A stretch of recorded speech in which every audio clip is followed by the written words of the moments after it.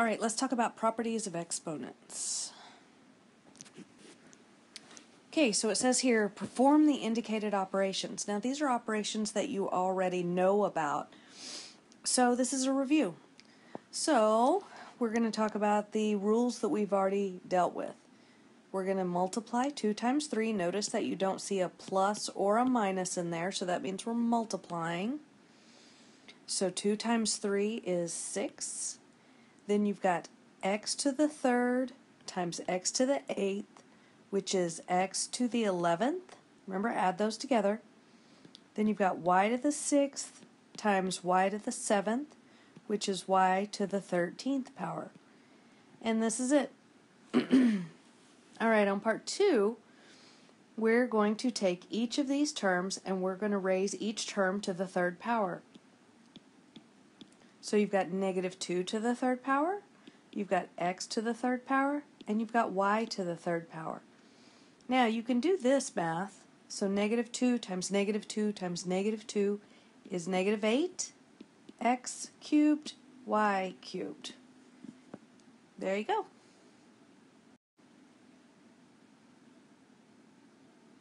Okay, so you might want to read through this. You might want to hit pause here. Okay, here's another rule. So this says whenever we are dividing and you have the same base, then what you do is you subtract your exponents. So an example of this would be 2 to the 5th power over 2 to the 3rd power.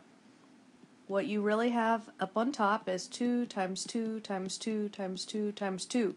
And on the bottom, in the denominator, you have 2 times 2 times 2. Now we can mark out factors of these. 2 divided by 2 is 1, 2 divided by 2 is 1, 2 divided by 2 is 1. So what you're left with are those 2's, and they are on top. So you're left with 2 squared, which is 4. So you would just easily subtract those, and you'd end up with that answer as well. All right, so whenever you are simplifying, simplify the coefficients. So 6 over 4 simplifies to be 3 over 2. Now, look at this. We've got the same bases here, so you want to subtract your exponents. So you've got x to the 9 minus 5, which is 4. So this is your final answer. All right, so take a look at this. So we've got 12 divided by 4, which is 3. Then you've got x to the 6th, and it's like bases down here at the bottom, and that's a 1 right there. So you do 6 minus 1, which is 5. Then we've got y to the 8th and y to the 7th down there, so you have just plain old y. So that's your final answer. That's your simplified answer.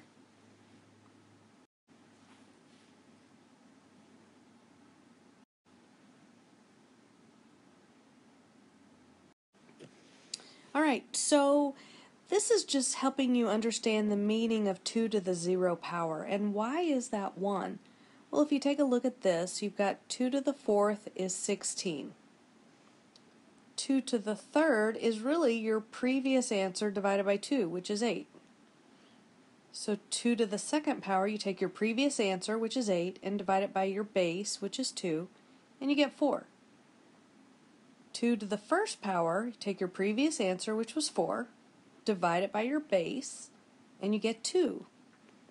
So here's where we get the 2 to the 0 is 1. So 2 to the 0 power, you take your previous answer, which is 2, and you divide it by your base, and you get 1. So that's the pattern that keeps going on, and we can talk about negative exponents later, but it keeps going in that same pattern. You take your previous answer, and you divide it by that base, and that's how you get these things that just, I think they look kind of crazy, like 2 to the negative 1 power is 1/2. Again, we'll talk about this later. All right, so this brings us to this rule. Anything raised to the 0 power is 1. So if you have some nasty looking problem, let's say you've got 4x cubed y over 2x squared y, and you raise that entire thing to the 0 power, You don't even have to simplify the stuff inside the parentheses. You can just tell me that answer is 1. Anything raised to the 0 power is 1. If you're given 4,372 and you raise that to the 0 power, that answer is 1. Okay, so this rule says that if you have, notice the parentheses go all the way down to the denominator. If you have a fraction and those parentheses go all the way down and you raise it to the n power, then you raise each term inside to the n power. Okay, so on number 1, the parentheses, they do go all the way down to the denominator, so you've got x to the 8th over y to the 8th. On part 2, you have x to the 3rd power over 2 to the 3rd power, which is x to the 3rd over 8.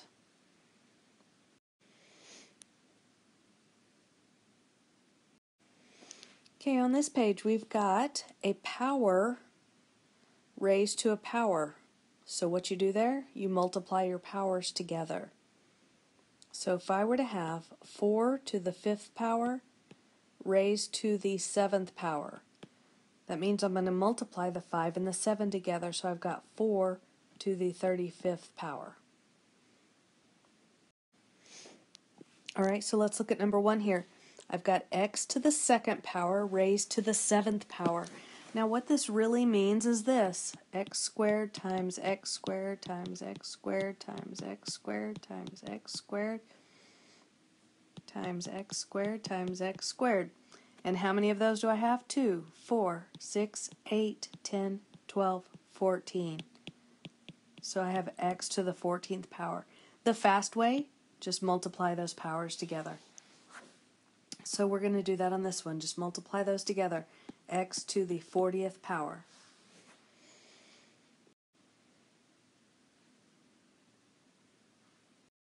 Okay, so we're going to simplify this. So I'm going to raise each of these to the 3rd power. So I've got 2 to the 3rd power. Now I've got x to the 8th to the 3rd power. When you have a power raised to a power, you multiply. So I've got x to the 24th power, and then y to the 15th power. Now I want to simplify this 2 to the 3rd, which is 8. And there's my final answer there.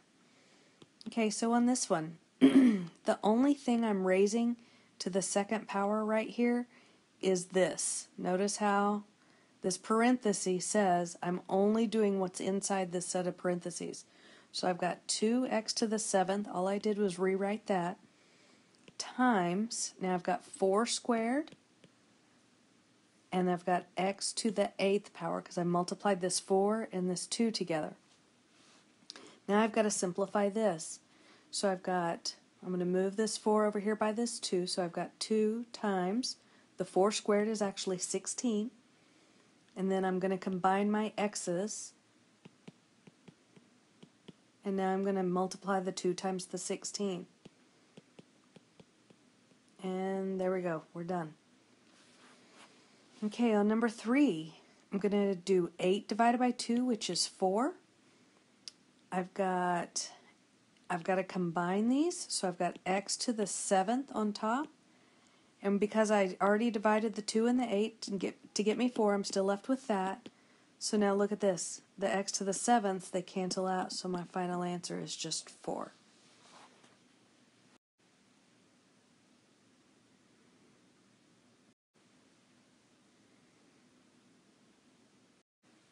Alright, so on this I'm going to raise each of these in this set of parentheses to the 3rd power, because look, the parentheses go all the way down to the denominator. So I've got 2 to the 3rd power, x to the 12th power, over 3 to the 3rd power, y to the 21st power. So I've got 8 x to the 12th power over 27 y to the 21st power. And I can't simplify anything else. That's as good as this thing gets. Now on number 2, I want you to notice these parentheses do not extend to the denominator. So I'm only raising the numerator to the 5th power. So I've got 2 to the 5th x to the 15th, y to the 5th, over x to the 8th, y. I just rewrote the denominator. So now I'm going to simplify. 2 to the 5th power is 32. The x to the 15th and the x to the 8th, I can subtract those, so I get x to the 7th power. Y to the 5th, and y, remember that's a 1 right there, so I get y to the 4th power. And there we go.